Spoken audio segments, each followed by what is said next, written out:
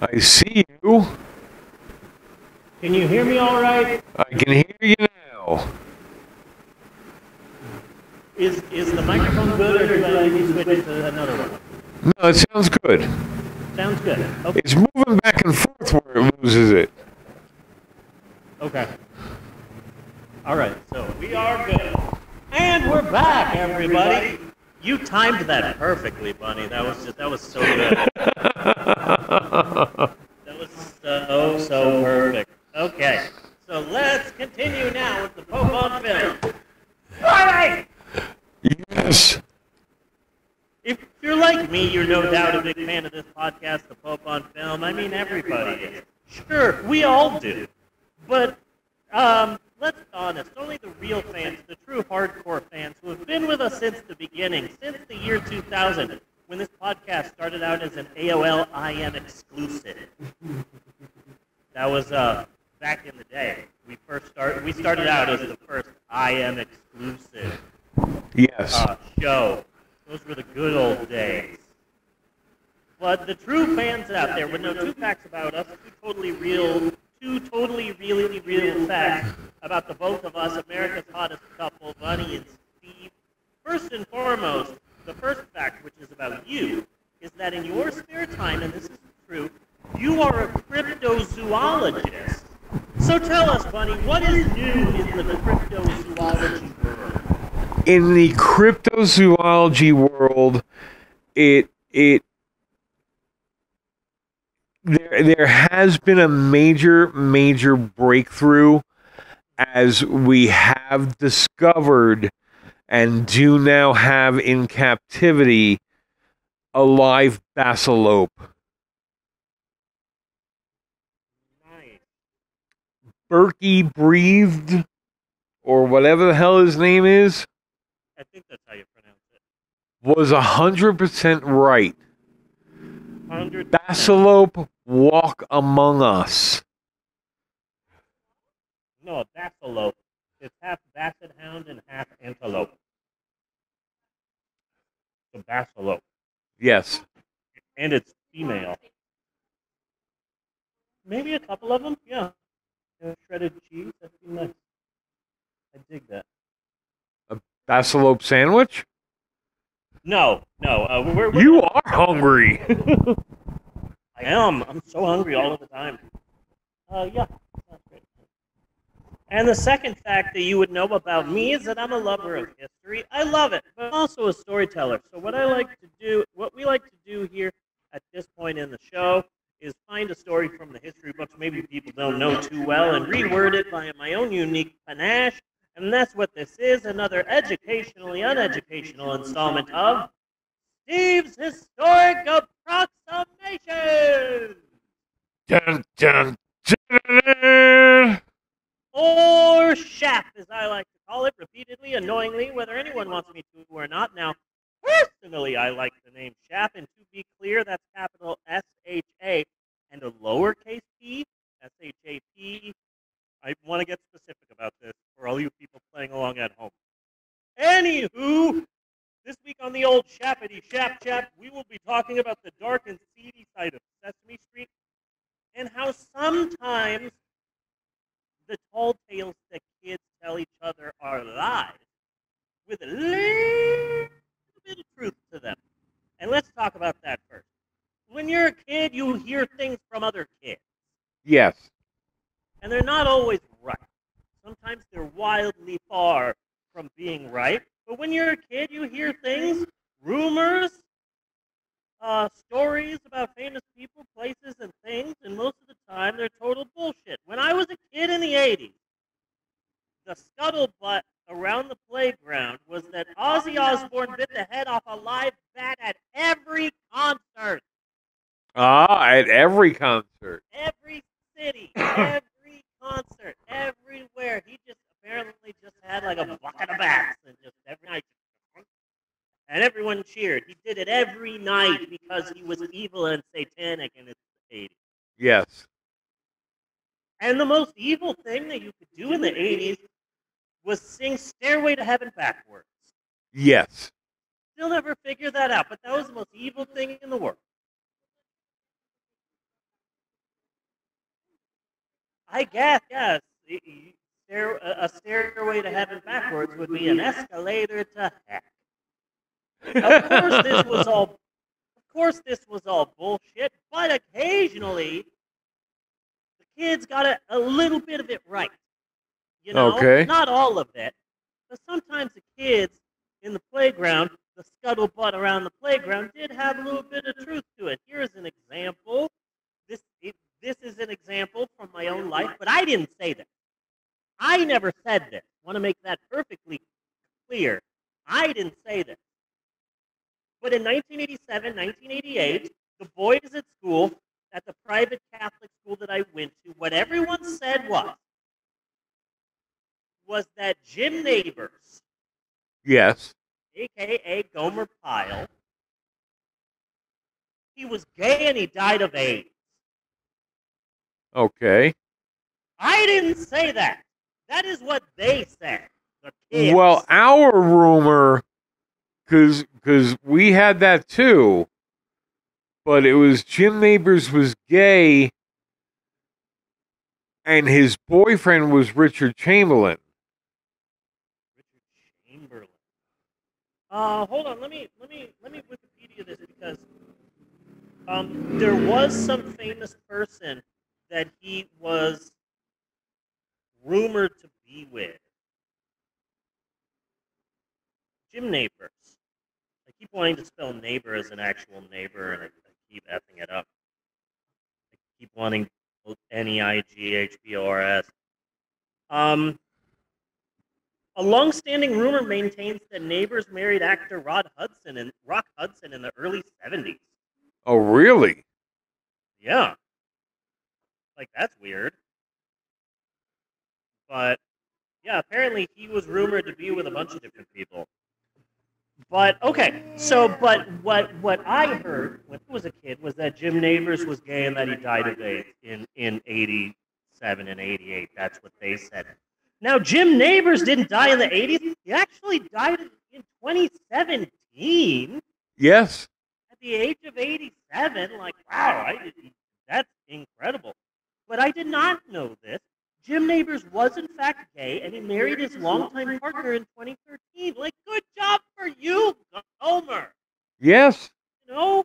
Damn, good job for you, Mazel Tov. Love is love is love. Fucking good. Well, I remember somewhere around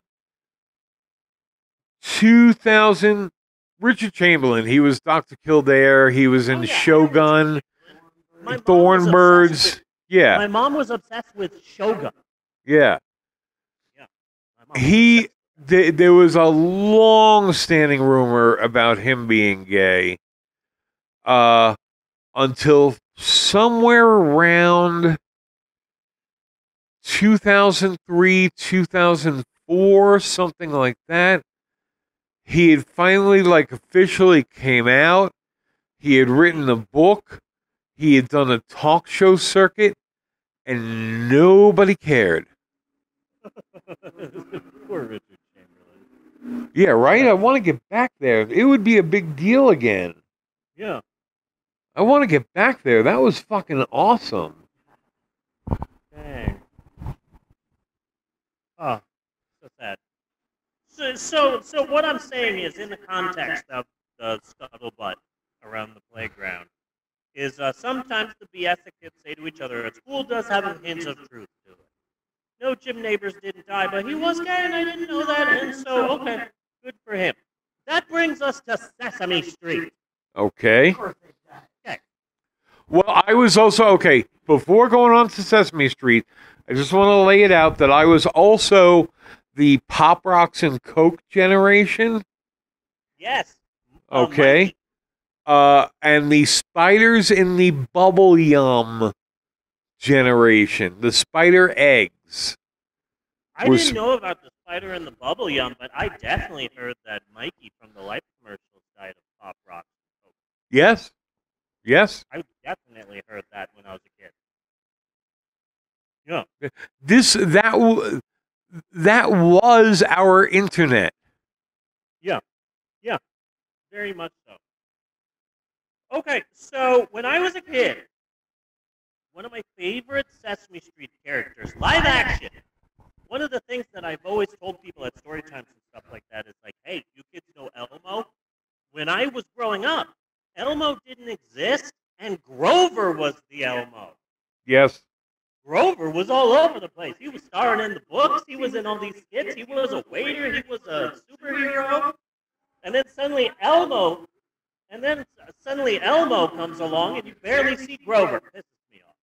But one of my favorite Sesame Street characters was David. Okay. Which one was he? Cool black guy. He worked at Mr. Hooper's store.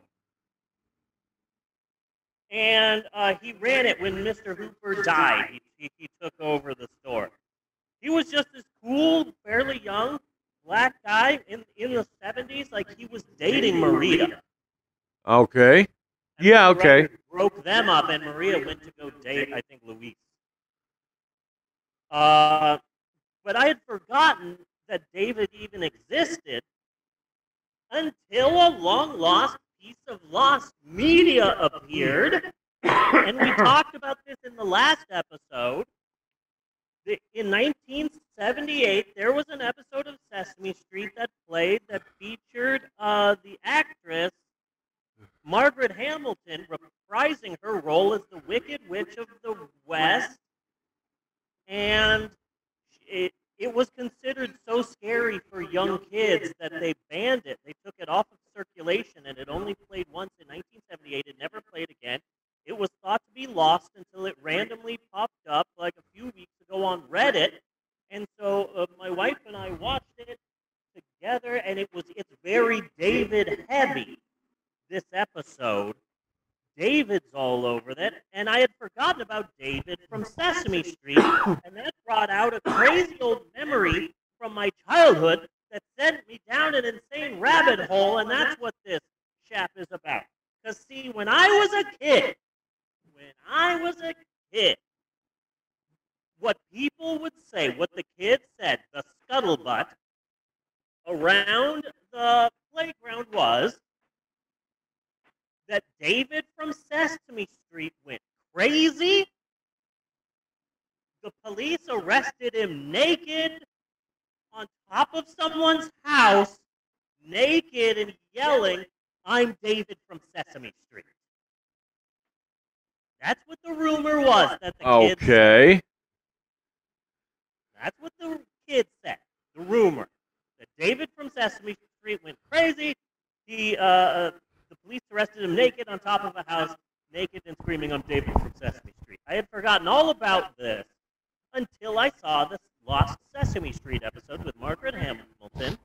And so finally, after so many years, decades really, I finally just, that's a really great, I can't believe that this legendary lost media was finally found. Really incredible. And also, David from Sesame Street, he looked really good. I forgot about him. You know what? Whatever did happen to David from Sesame Street? Because now that I think about it, the kids at school said something, but, let me look it up. So I checked Wikipedia, the free online encyclopedia that anyone can edit, and I looked it up. And you would be surprised at how much what the kids at the playground said was 100% freaking true. Really? Yes! I can't believe this. I shan't believe it. In fact, it's so shocking that I didn't bother writing it out. Rewording this historical moment in my own unique storytelling style. I'm just going to read this. The actor's name is Northern Calloway. That's David's real name. He was on Sesame Street from 1971 to 1989, but in the 80s, they slowly phased him out. So it's surprising that David was still on Sesame Street when Michael Keaton was Batman. That's weird. I thought he left in the 80s, but I don't think he left in the 80s. I just think I grew up in the 80s. and stopped Yeah. watching Sesame Street. So he was a stage actor. He was a Broadway stage actor. He was in Pippin. Whose Life Is It Anyway? Tiger at the Gates. In '71, he joined the cast of Sesame Street in the second season. He was the boyfriend of Maria in the lost episode of Sesame Street. Maria is really young. She's like 26 or 27. And Yeah. she looks amazing in it. She looks really good. So okay. Apparently, Northern Calloway, I think he was bipolar. So here's the part of his Wikipedia labeled legal troubles, health problems, and final years on Sesame Street.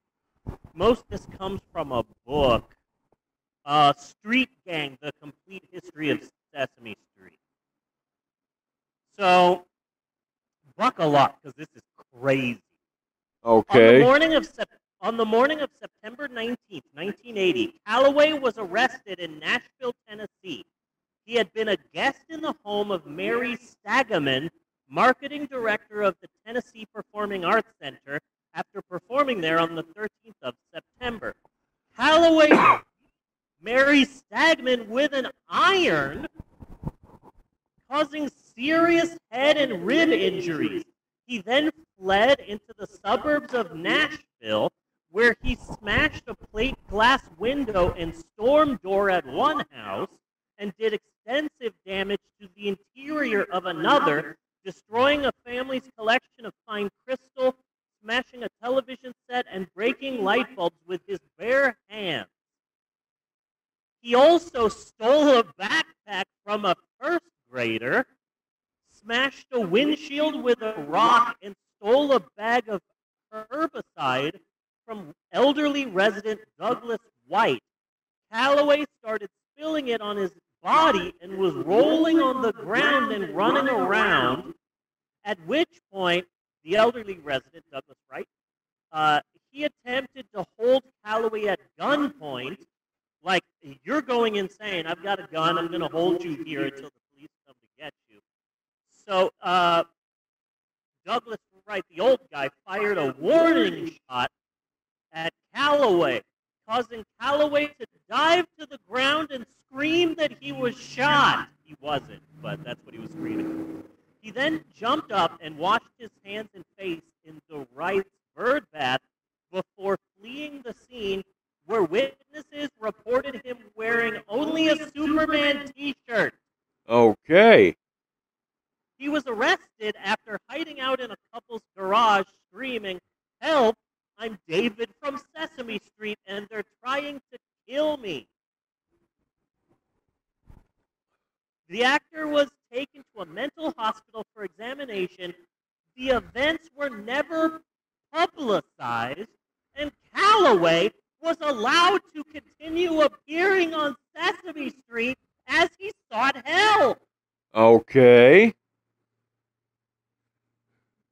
So throughout the 80s on Sesame Street, they had an actor who got naked and stole the first grader's backpack, Yes.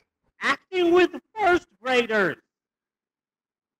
That's crazy. Was Jared Fogle from Subway ever on Sesame Street? Dang, that is crazy. And not only is it crazy that that happened to an actor from Sesame Street, but it's also crazy that the rumor that the kids used to say on the playground was pretty fucking spot on, right? Yeah. I was surprised to look up David from Sesame Street and to find out that, like, oh, so for my entire life I was pretty on the nose. So in his authorized history, Street Gang: The Complete History of Sesame Street, author Michael Davis writes that Calloway's final years on the show were marked by periods of deteriorating health and ability, punctuated by episodes of erratic behavior. During these years, he cites that Calloway reportedly bit music coordinator Danny Epstein during an on-set fight. He also appeared unannounced at Allison Barnett's high school. She played Tina on Sesame Street. I had a crush on her growing up. And proposed to her, which is shocking. She was in high school and was 23 years younger than him. He just randomly appeared and just like in a high school cast member's house to try and marry her. Plus, Calloway's fellow cast members observed subtle clues to his sometimes erratic behavior and kept their distance. In addition to this, his criminal record caused him to be banned from Canada, where Follow That Bird was filmed, and that's why he's not in the movie. Okay. David's not in Sesame Street, Follow That Bird, because he couldn't get past the border because he got freaking arrested. That's fascinating to me. So yeah, the writers gradually ended his relationship with Maria, and he started being on the show less and less. Eventually, in the spring of 1989, Calloway was dismissed from Sesame Street. His final appearance was on the 20th season finale. Shortly after his termination from Sesame Street, he was permanently placed in a mental institution in Westchester, New York, where he received treatment for bipolar disorder. And then in January of 1990, there was an altercation between David from Sesame Street and a physician.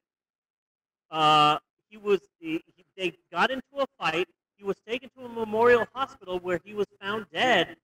The coroner's report listed his official cause of death as exhaustive psychosis, now more commonly called excited delirium syndrome, a controversial condition often retrospectively assigned to those who die under restraint in custody. Oh my God, if I ever die of excited delirium syndrome, I didn't do it. It was the fucking cops. Yeah. But yeah, David from Sesame Street did in fact go nuts, but they hushed it up and kept him on Sesame Street. Isn't that crazy? That is insane. That is insane. He was on Sesame Street. Watched him when I was a kid, but apparently the guy just, yeah, he went nuts. That's so weird. He released an album called David Daydreaming on a Rainy Day. He released singles. He released songs. Yeah. He was in the 1973 movie Together for Days. He was in an episode of the soap opera The Secret Storm. I have some people on my Twitter account, apropos of nothing. I have people on my Twitter account. I am shocked that so many people out there still watch soap operas and get into them. Really? Yes, I am surprised by this. There are numerous people on my Twitter feed that just watch every freaking General Hospital. And it's like, hold on, let me check. Yeah, it is 2022. This is fucking weird. It's not the 80s anymore. Luke and Laura aren't a thing. But apparently there's still people that just are really into that. I think you watching the reality shows on TV. Real life. Yeah. I am blown away by this. But yeah, David from Sesame Street, he went nuts. Also, you should see Margaret Hamilton as the Wicked Witch of the West on Sesame Street. It's pretty great. It's really great to see a character on Sesame Street threaten Big Bird. Yes. Pretty great.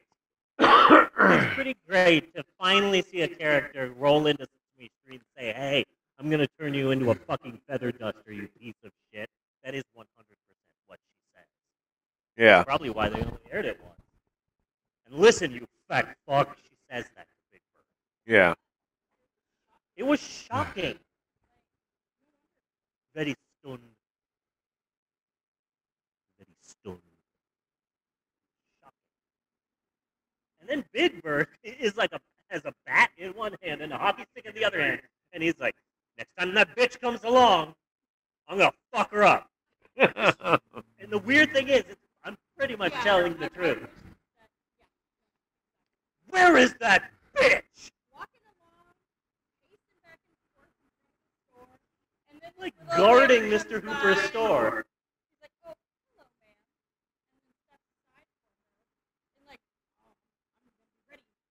Oh, hey, old lady. Hey, why don't you just come into Hooper's store? You better go in quick because this old bitch is here somewhere.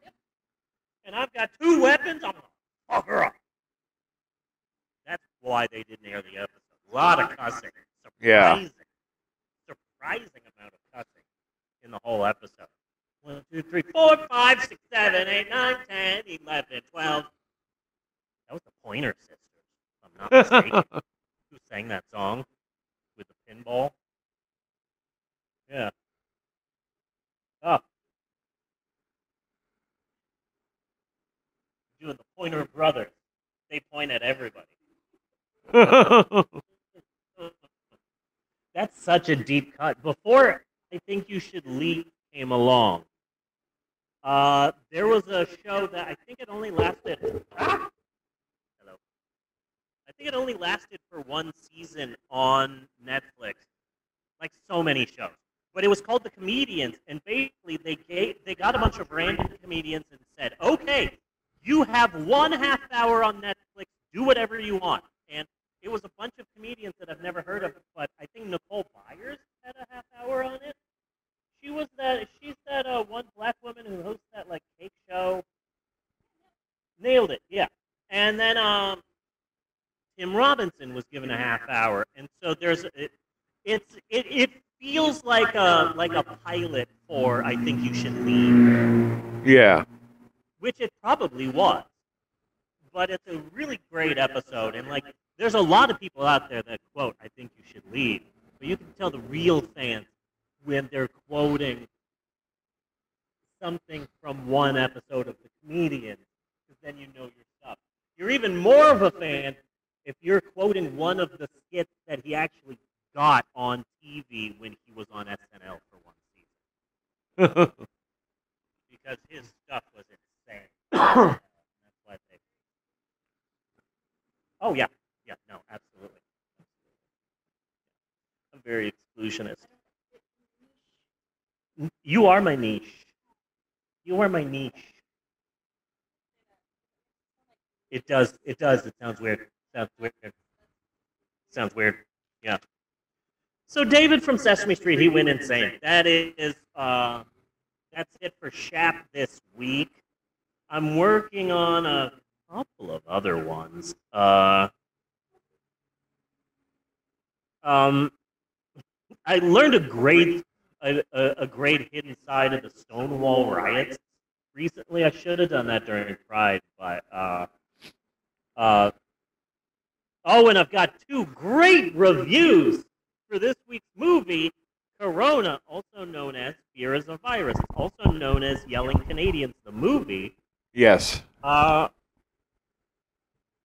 got 2 reviews, and they're really great, and I can't wait to talk about this week's movie. Our next episode, just to let you know, buddy, here's a little bit of a preview. Kevin Nash. I said that last episode. We're finally watching Kevin Nash's coronavirus action film. So... 10-minute warning. Okay, good. We can run out the clock. So that is it for Steve's Historic Approximations. Be sure to join us next time for more educationally uneducational fun with Steve's Historic Approximations. And cut.